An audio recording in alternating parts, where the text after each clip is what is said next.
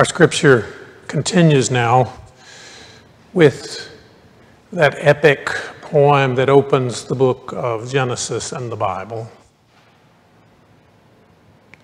In this, as we get to the creation of the human, it is difficult to replicate in English the grammar in which the human creature is both singular and plural. A human that is created, but that is created both male and female. Listen for God's word. And God said, "Let the earth bring forth living creatures of every kind, cattle and creeping things and wild animals of the earth of every kind." And it was so.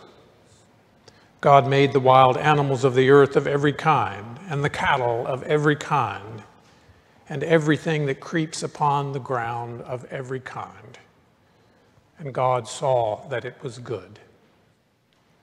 Then God said, "Let us make humankind in our image, according to our likeness, and let them have dominion over the fish of the sea, and over the birds of the air, and over the cattle, and over all the wild animals of the earth, and over every creeping thing that creeps upon the earth."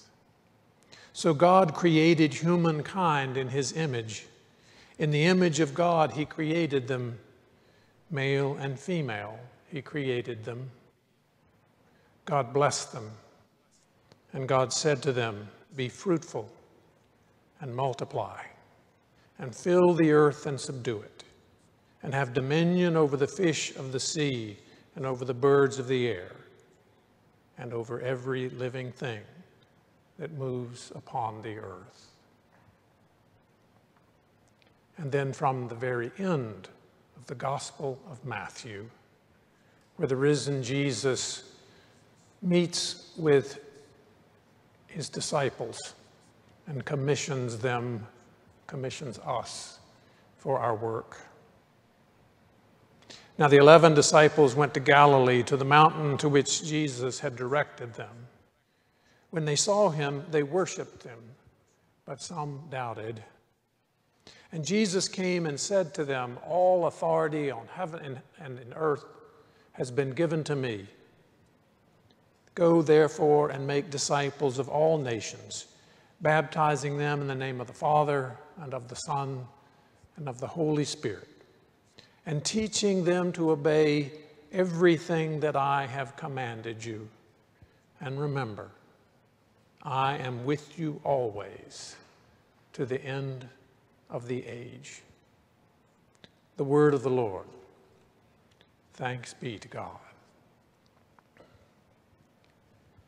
In the beginning, when God created the heavens and the earth was a formless void, and darkness covered the face of the deep, while a wind, or perhaps spirit from God, hovered over the face of the waters. Then God said, "Let there be light." And there was light. So opens Genesis and the Bible. So opens as well a great deal of religious silliness. For some, a literal understanding of these words becomes an article of faith, something that prohibits them from believing in things such as evolution. For other Christians, some in reaction to the first group, these words are merely symbolic, describing a well-ordered cosmos, or they are dismissed entirely. A primitive tale with no real bearing on the modern world.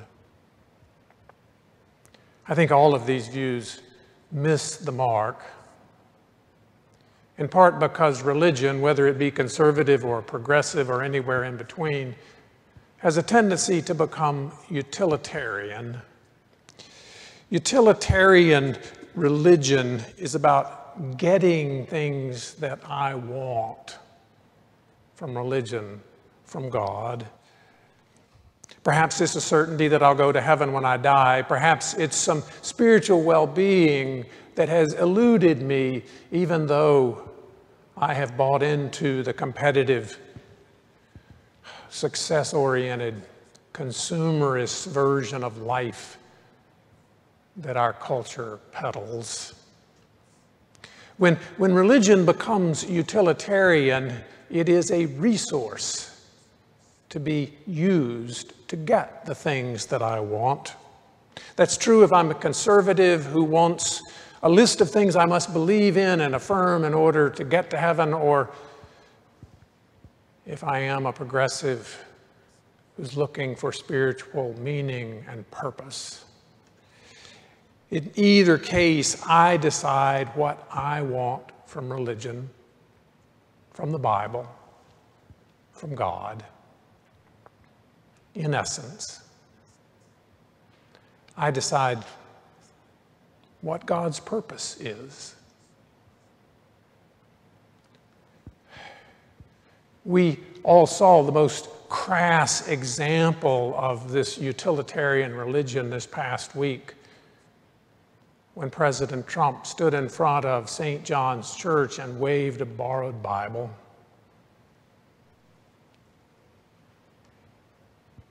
It was a shameless, brazen enlisting of religion, of God, into the president's cause.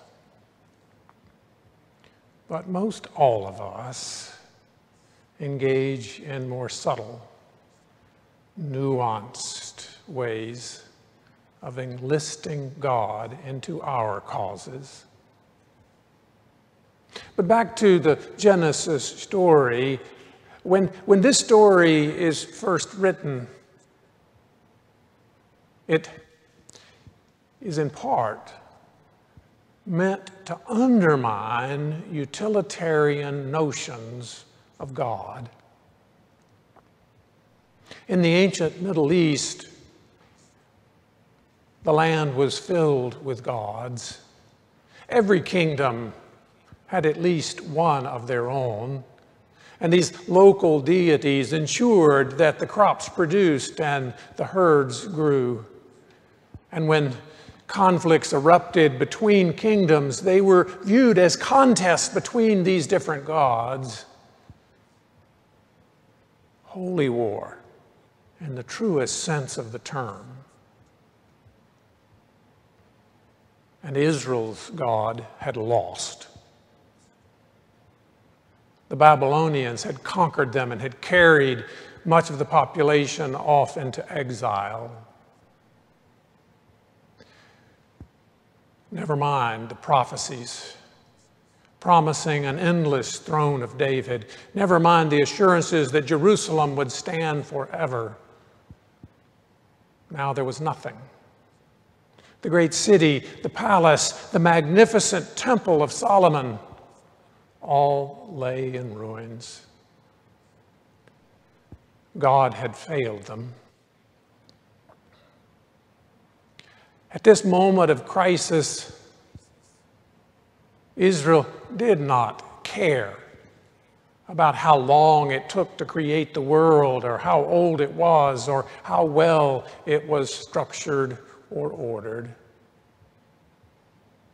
What Israel needed desperately at this moment was a new, expanded, transformed understanding of God. God and how God was related to them, to creation itself. The epic poem of Genesis 1 seeks to provide just that, seeks to provide a different picture of God. It enlists images from the Babylonian creation myths, but it dramatically and drastically recasts them to describe a new understanding of God, a new sort of God who looks nothing like the typical Middle Eastern God, resembling very much human rulers. This God has no need for creation, does not feed upon its produce offered up in burnt offerings. This God is no local deity, but a creator who speaks into existence the vastness of the cosmos, a grand cosmos that is the object of God's care and delight. Over and over, the poem repeats the refrain, "And God saw that it was good." And this is no utilitarian good. It is an aesthetic good. God saw that it was grand, glorious, wonderful, beautiful.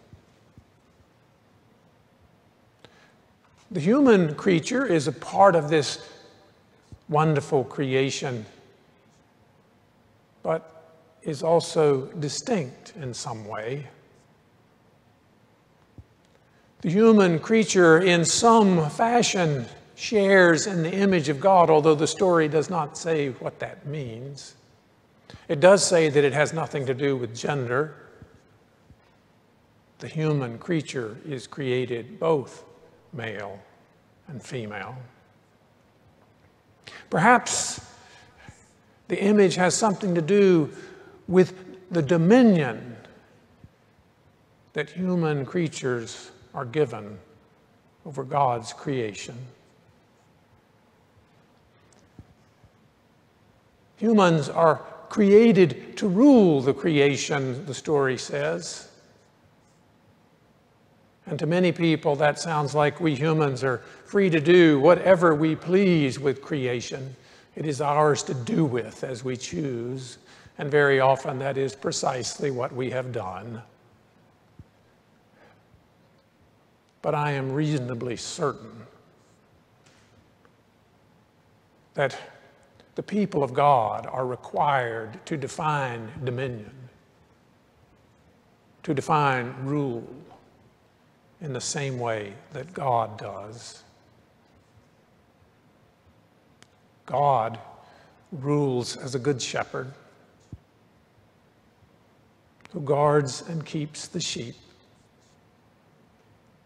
as a loving parent who cares for the children. And God's dominion is most fully seen in the person of Jesus, who gives himself for the sheep. The same Jesus to whom all authority in heaven and on earth has been given.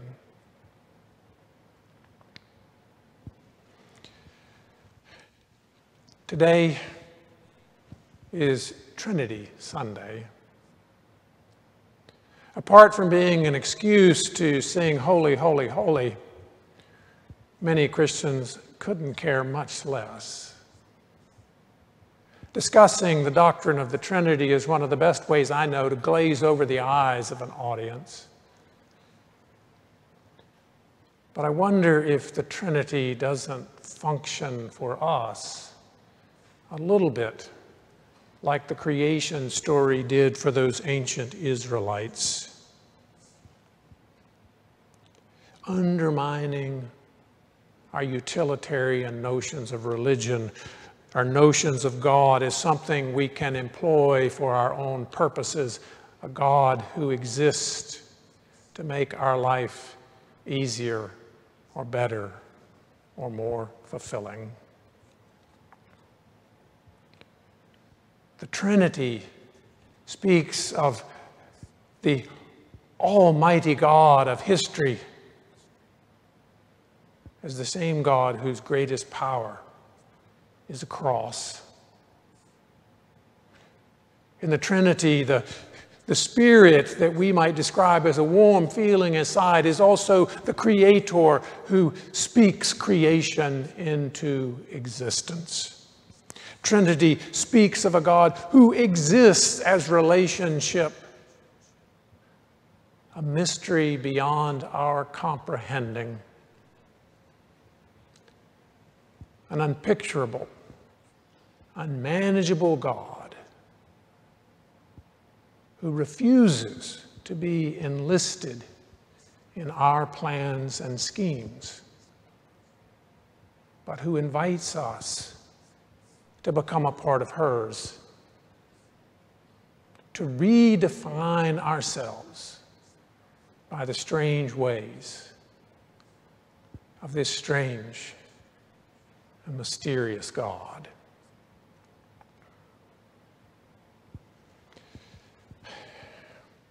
Right now, we seem to be living in a liminal moment, a moment that could be the threshold of something different, something new. Old racial and economic systems that very often were blessed, sanctioned, and buttressed by utilitarian religion, are failing, teetering. Different groups will argue for this change or for that. Some will long to go back to the good old days, and many will invoke God. But will it be the mysterious, unpicturable, unmanageable God who we know best through Jesus? Or will it simply be a utilitarian God of our own making?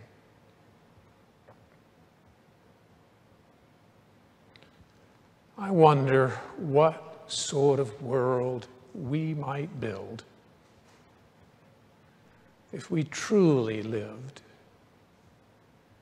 as though all authority in heaven and on earth had been given to Christ Jesus.